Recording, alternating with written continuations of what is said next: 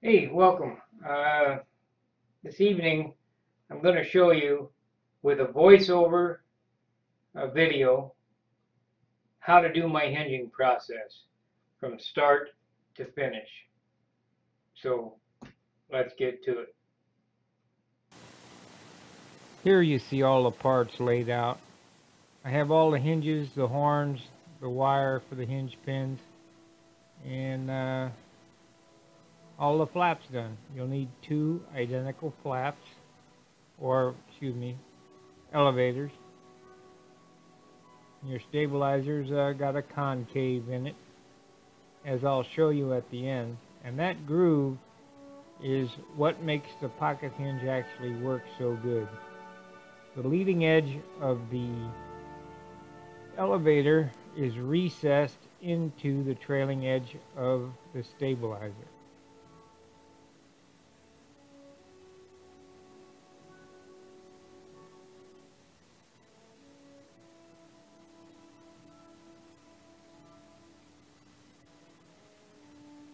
I always like to dry fit things to make sure things are lined up, and sand and adjust anything that doesn't quite look right. Make sure the fits are good.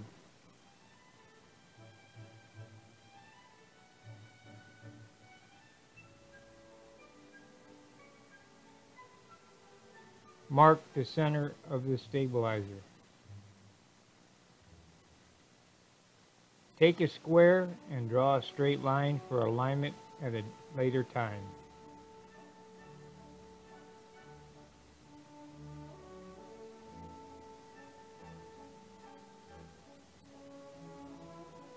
This line will aid you in my alignment method that I'll show at a later time with the layout lines on the glass.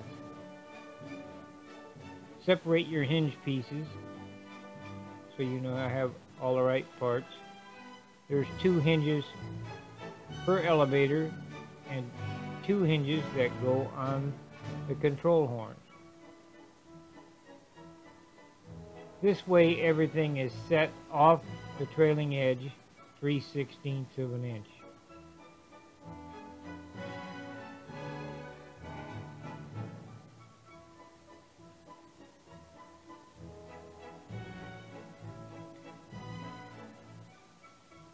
You'll need a drill, 1/8" drill. To drill on the center line, 2 holes for the bearings for the elevator horn. These are Jim Lee hand drills. I really like them. You can control them really well.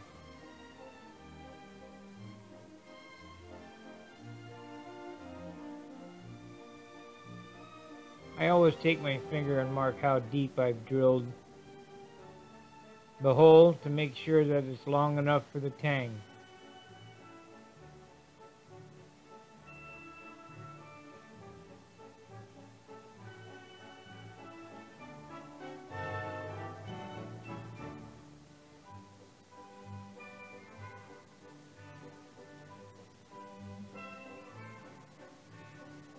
The next step in the operation is to broach the round hole square. Take your hinge off and force the square peg into the round hole, leaving a broached square hole. Run it all the way down to the trailing edge so that when you're putting it together, it'll fit together easily.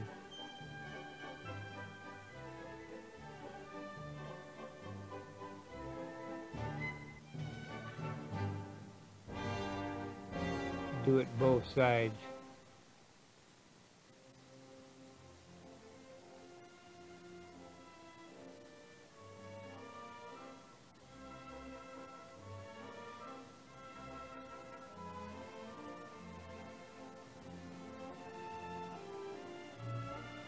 The next operation requires a little bit of sighting.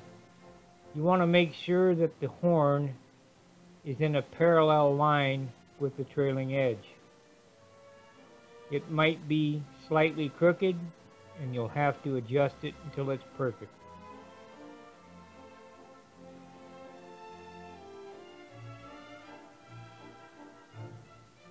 You can see here that it's out of alignment, and we're twisting it till it's parallel with the center line of the trailing edge.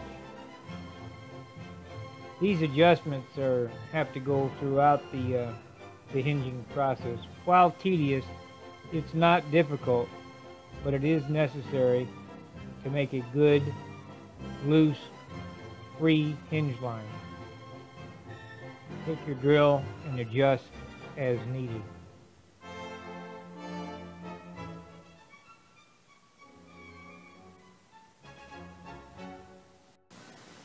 After adjusting the horn, make sure that it's parallel and moves freely. This is a very important step for a free hinge line.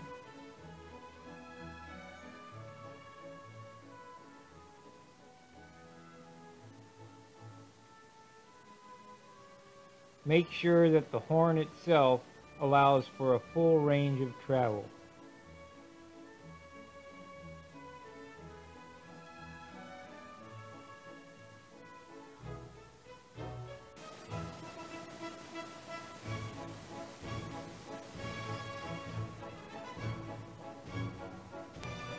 Take your control surface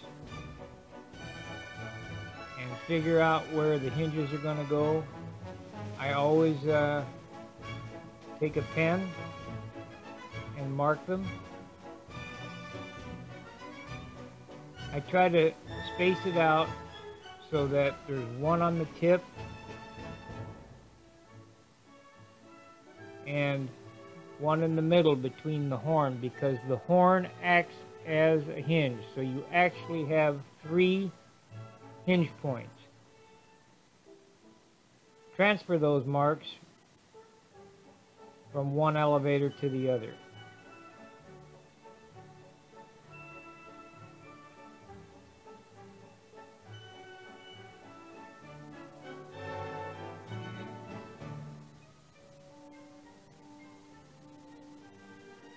Do not mark the second hole for the horn, and I'll show you why when we get to that step. This is a tool that I made that recesses the hinge pin 3/16 of an inch and cuts the 1/8 inch groove for the thickness of the hinge.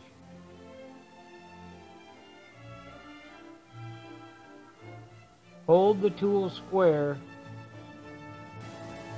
as seen here.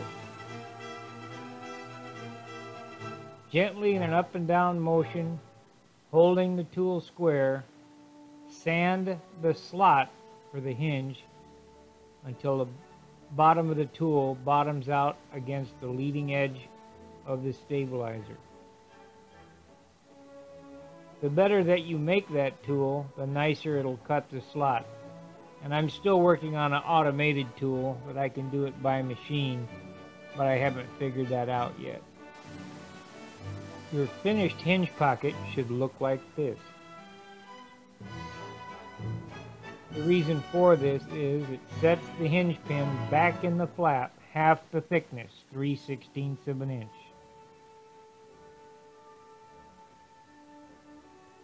You're going to need the filler blocks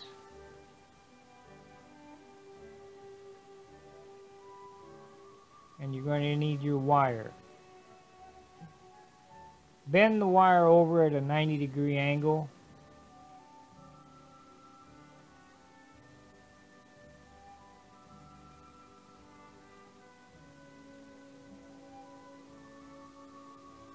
And measure the distance of the hinge pocket. I try to go all the way across. Cut it off.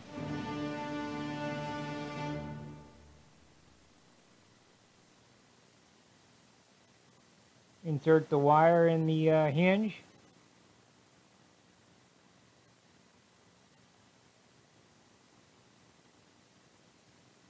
I use a 1/16 inch drill for the tang to be recessed into the wood. You could force it in, but drilling it makes it much cleaner. Take the hinge and place it in the hinge pocket, making sure that the wire is in a parallel line to the trailing edge. Force it down into the wood.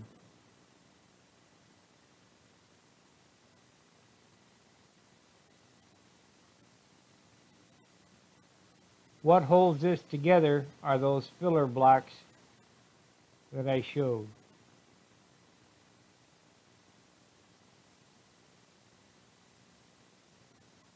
As such.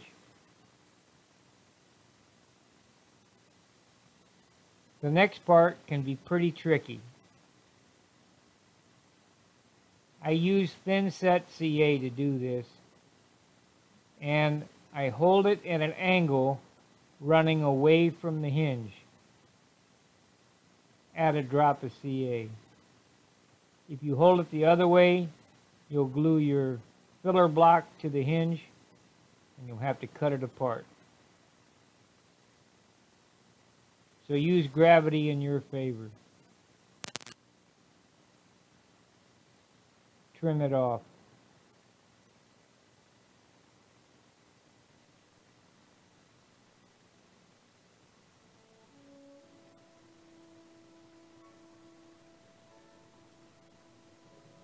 Repeat the process on the other side and the remaining hinges.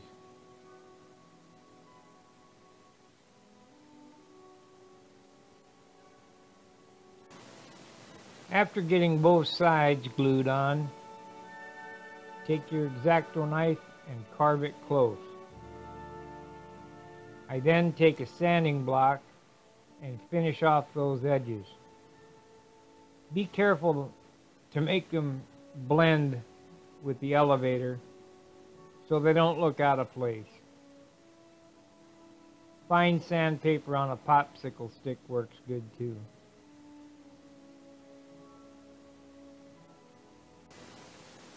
As seen here. Take your time. This is where small details make a big difference. Make sure that the hinge is free. I always move them back and forth and adjust if I happen to get some CA into the pocket of the hinge.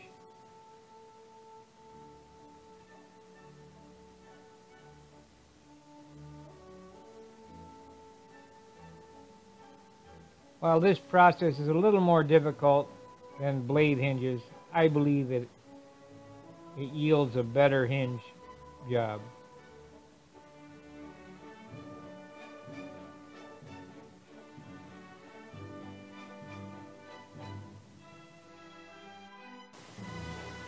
Repeat this process 3 more times until you have 4 hinges in the stabilizer. Next, you're going to need to plot out where your horn goes. I put the horn on the center line, and I make a mark with a felt tip pen where the horn needs to be bent.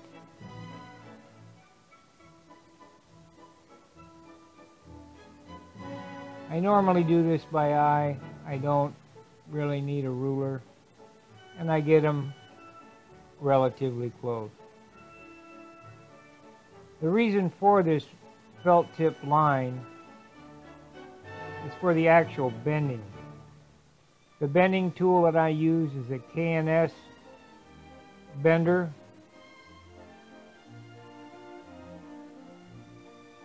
And I put it in a drill press vise. I set that line right where the bend is going to be, right on the stationary pin.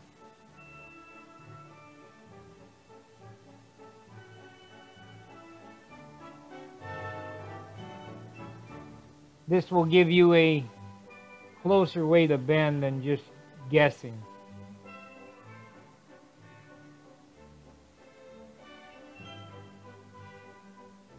Bend this wire into a 90 degree.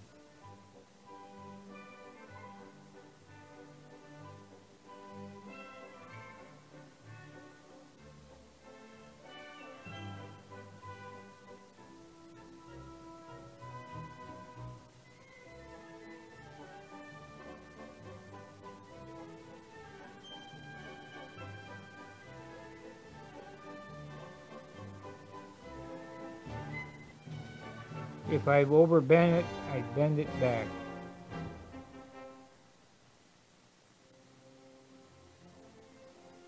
Follow that process to the other side. After bending both sides of the horn, place the horn in its place and mark where the tangs are going to go. I then take a 3/32 drill bit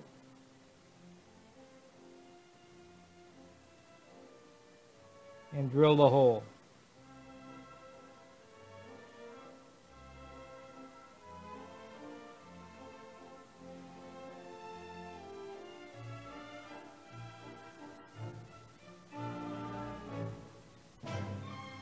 Forgive me guys, I think the camera work is bad. Here we go. Drill the hole down through, trying to keep it at a 90 degrees to the trailing edge. I next drill in approximately 3/16 of an inch parallel to the trailing edge for the recess of the horn.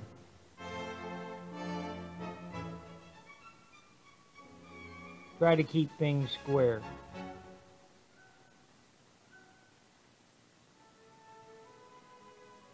Using the finger method, I take my scalpel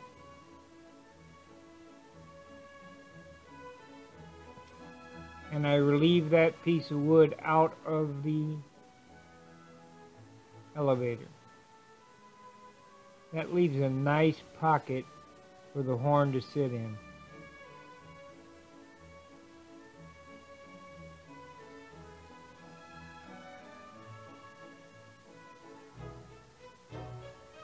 Just pick it right out. Then take the drill bit and kind of use it as a file to pick out any of the stray pieces of wood that might be stuck in there.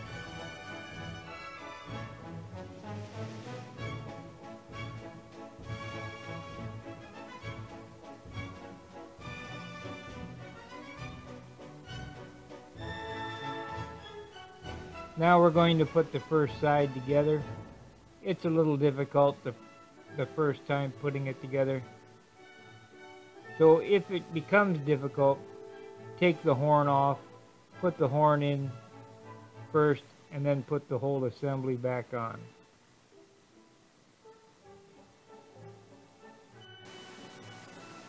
Repeat for the other side. Same sequence.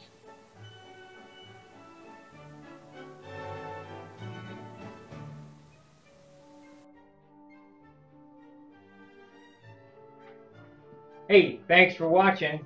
I hope you enjoyed the hinging video. This is for that Continental project that I'm doing.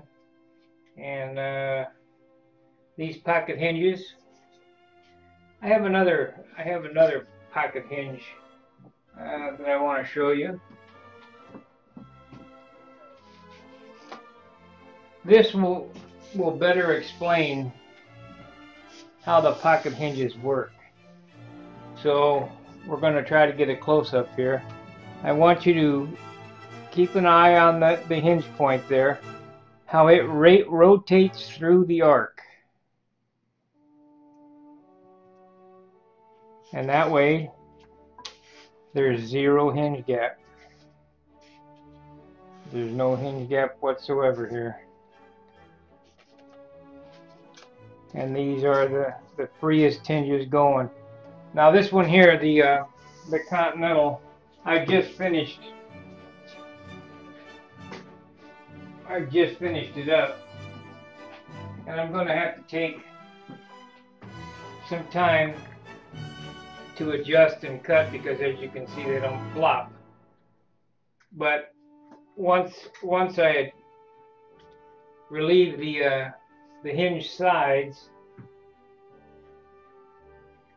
this will flop just like that one. So make sure you like, subscribe, and share my videos. I'm hoping that I can make this channel grow. I'd like to get at least 1,000 subscribers. There's all kind of people that have millions of subscribers that show stupid stuff, and I'm hoping that I can pass on some of what I learned in the control line building process to you. So till I see you again, fair winds, tight lines. See ya!